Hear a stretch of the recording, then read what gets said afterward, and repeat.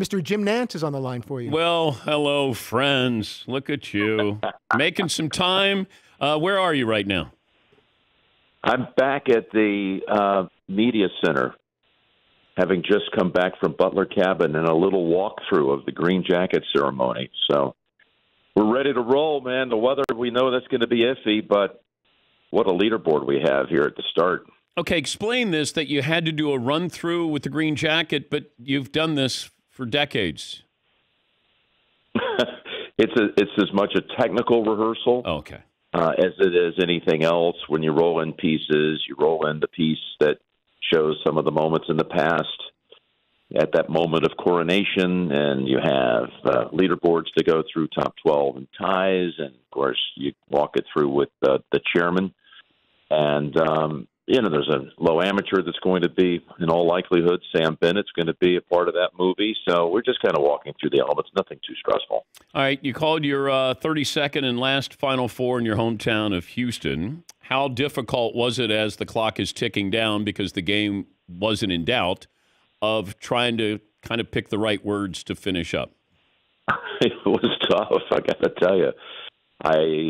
I have to say I was shaking a little bit, and my voice was definitely trembling, and I felt like I was about to verbally four-putt, but somehow I was able to close my eyes and go with the claw grip, and the words came out kind of the way I wanted them to. I had not had anything written out or thought through. I know that Raft at one point, maybe 2 minutes to go in the game, tried to engage in that discussion. I just didn't feel right about it. It was a moment when UConn was celebrating on the bench, and I made some reference to this is their moment, not mine, and I thought that probably would be it. But Mark Wolf, our amazing producer, asked if I would I actually asked Grant and Raft to say goodbye to Jimmy, and they made some nice remarks, and then I came in was just some broad thoughts about what it's been like, to try to find the story and to understand that we're covering dreamers. And if you just take a little bit of time and listen to people, everyone has something to say. Everybody wants to be heard. Not just the social media barking noise of people that want to have a hot take on everything. I'm talking everybody. Everyone is listening right now has their own personal story. Everybody wants to be heard. Take time to listen and be kind. That's what I said. And he was at still 20 on the count to commercial, maybe 15. And it just struck me that it was a good time to say thank you for being my friend. Was it always going to be Houston, or was there another scenario? Well, it actually wasn't going to be. Actually, in 2019, after Virginia won the championship, I started talking to Sean McManus and David Burson, and I told them that, my kids are young. I've got my older daughter, Caroline, who was with me in Houston and loves the Final Four and the bonding event that has become between the two of us. But, I wanted it to be on a CBS year. We alternate years when it's beamed out over CBS or Turner, and nothing against Turner. It's been a magnificent partnership, but I thought my goodbye should be on CBS. So I said, I'm thinking maybe 21 in Indy. It would mark the 30-year anniversary of my first time sitting next to Billy Backer and calling it. And lo and behold, the 20 tournament gets taken off the books. It was the week before COVID really became a cancellation event across the country, and we lost the 20 tournament to COVID, a COVID casualty. So now I didn't know all those months leading up what 21 would look like. I knew it would be sparsely attended as we got closer, and it just didn't feel right. And it was during that time, as I was holed up in the Conrad Hotel with 3 meals a day being delivered to my door, not allowed to interact or even have a meal with Raph or Grant or Tracy. This was, not the right time to go out on. I'd already made that determination a couple months in advance, but it was at that point where I looked ahead and said 23 is the next time it's on CBS, and it's in Houston, and it's just jumping off the page, and that needs to be the place. For me, I'm into contextualizing things and where something starts, something ends, beginning, middle, and an end, and it felt right to me. It felt in symmetry that I started there and I would exit the stage there. Started my career with basketball through the University of Houston basketball program. It was my gateway to the business. and I wanted to go back to Houston and make that the place to step aside. So it worked out perfectly for my purposes. I still can't believe how generous everyone was and all the goodbyes. I'm overwhelmed by it, to be honest, and I'm trying as much as I can to get my head, which is still in the building back in Houston, transported somehow here to Augusta, so I'm fully ready to go this weekend on the Masters call. But are you on the clock for how long you're going to do the Masters?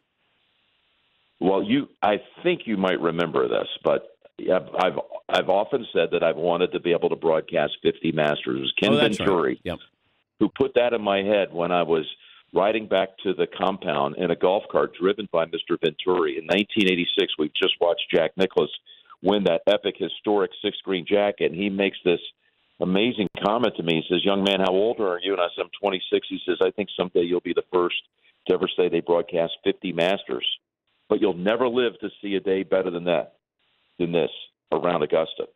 And right there, he didn't know it. He just set my goal. He basically gave me the game plan for my career. And I always thought, as a tribute to Ken and what's deeply in my heart, this event, I wanted to be there for 50. Ken Venturi said it to me when I was just 3.5 years out of college. So I'm making this speech, Dan, a few years later, well, actually many years later, in L.A., and Ken and Jack Whitaker introduced me, as bizarre as that sounds. They're my presenters. And I told that story about how I wanted to work 50. Later that night, we're at the Hotel Bel Air bar, and Whitaker looks at me and says, "Jimmy, I heard what you said up there about 50. I said, "Yes, sir. What did you think?" He says, "You got to do 51. I said, "Why?" He said, "You do the math on it. Your 51st Masters will be the 100th playing of the Masters." And one of the sweetest things anyone's ever said, he said, "I think you need to be there for that. And I think Augusta would like to have you there for that, to be able to cross one century into the start of the second." And so now Whitaker has his fingerprints on that goal. So I adjusted. So I want to be here until at least 2036, God willing, and have a chance to do that. Do you have a green jacket? You mean like a windbreaker? Or No, I mean, shouldn't they? Like an honorary? No. Contributions like to the game or something? I mean. Hey, I have been blessed beyond belief to be able to come here. This is my 38th, by the way, on that tally. And I still get the chill bumps every time I step foot on property for the first time. Every year I return. It's better than the last. And no, I don't have a green jacket, but I'm honored to try to lend a voice to this tournament and connect all the years. You know, golf leans on history a lot. And this sport, in particular, but this place especially, is such a part of the heritage of the tournament. And that's why you often hear me, well, I'll go ahead and say it. I was going to save it for the weekend. It's a tradition unlike any other, okay? So I love history, and I love how history can be tied to any sport if you make the effort and you do the research, you take the time. I try to tie history into college basketball, and now I'll never call another basketball game, and I have so much history that's floating around in my head that has no place to go now. There's no outlet for it. So the next time we're in the same area, let's go out to dinner and just let me talk for about 4 hours about the history so I can open up some RAM space. We're talking to Jim Nantz on the call for the Masters coming up this weekend. Has your wife ever said, "Jim, would you use the Masters voice around me"?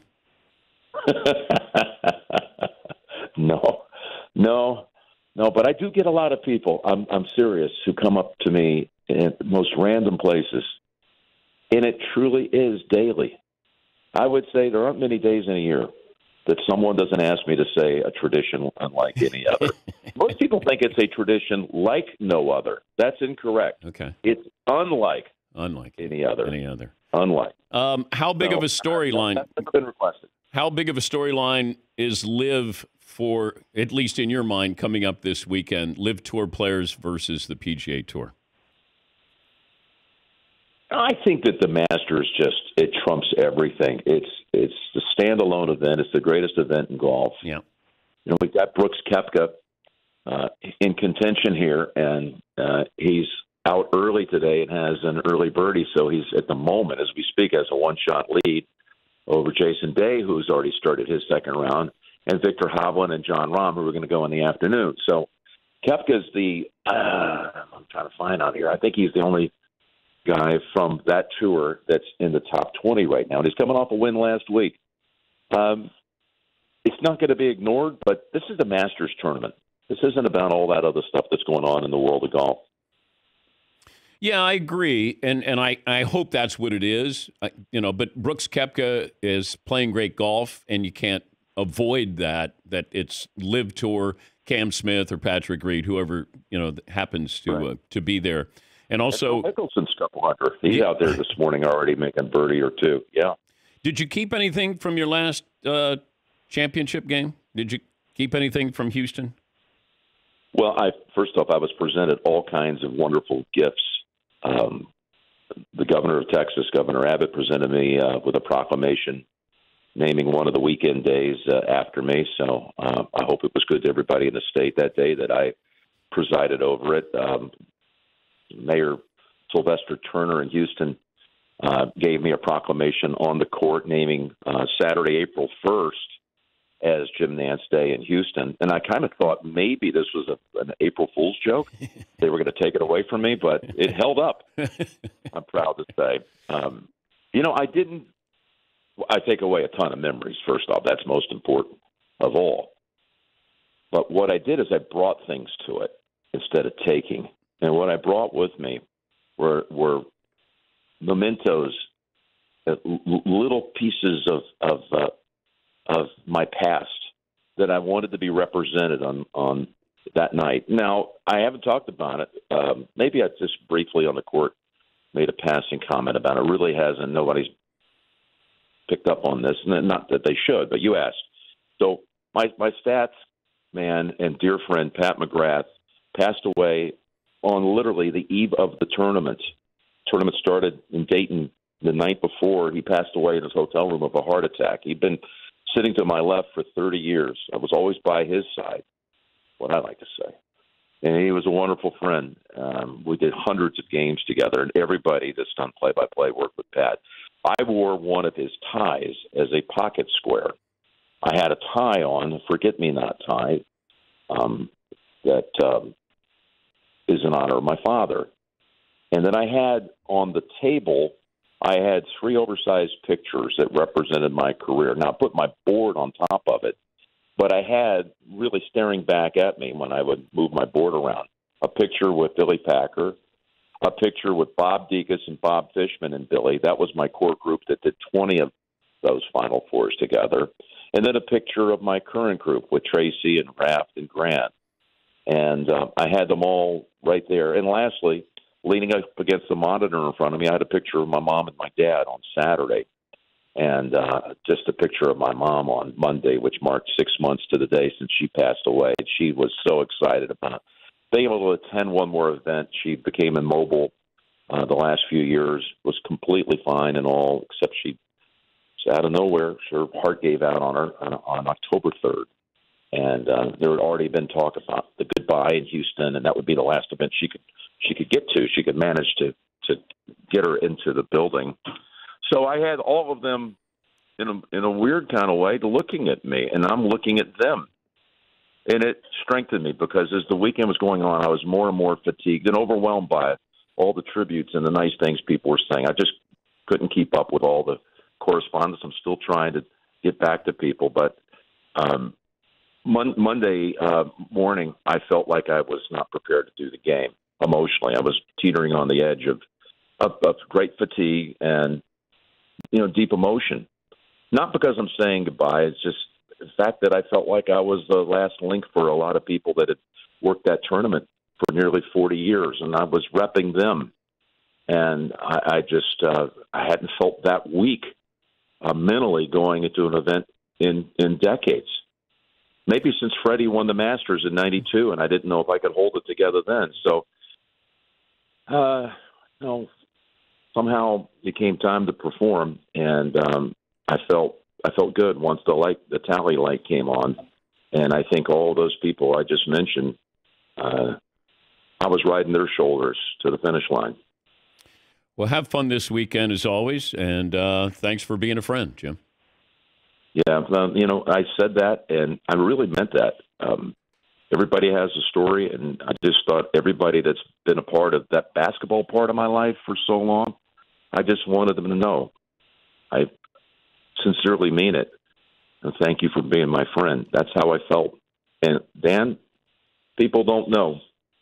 They know you have a lot of guests. You've got tremendous contacts and relationships. You are a wonderful friend. Thank you, bud. Thank you, Jim. That's Jim Nantz. Will be on the call coming up this weekend. CBS, also Golf Channel, ESPN.